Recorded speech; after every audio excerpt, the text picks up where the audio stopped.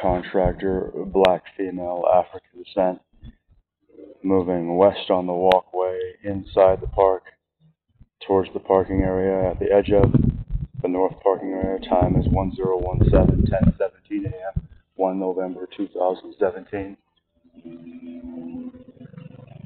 At what is perceived to be dead center camera aperture. White male European descent. At what is perceived to be dead center aperture.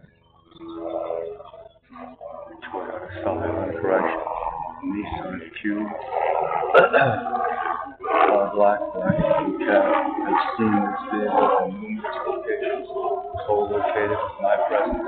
If that turns out to be truck number 3559, then that is the third time I've seen that vehicle this morning. That's truck number 3545. Okay, that's not the same one.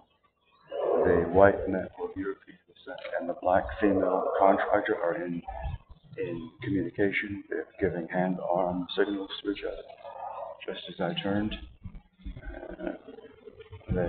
he is instructing her to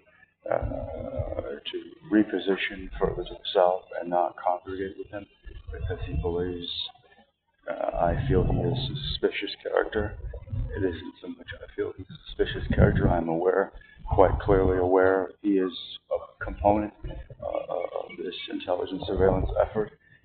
I am quite clearly aware of both the black females of African descent, he, the white male of European descent, and whomever just pulled up this contact, the mystery contact in the Nissan Cube is also a component of each component of the equation. The older male, white of European or Hispanic descent, to whom I spoke Spanish, he pretended he was ignorant of Spanish language. I have witnessed this person, observed this person, in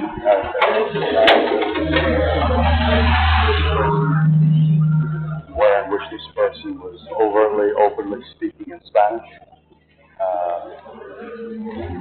While the kid was being used, the junior is being used as a means of objective cover, concealment to get close to their subject of their surveillance.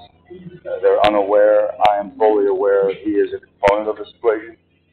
They're unaware. I am aware all of them are components. I'm just simply waiting to see if possibly this person in the Nissan Cube will exit the vehicle so I can get that person's imagery and record this person's break.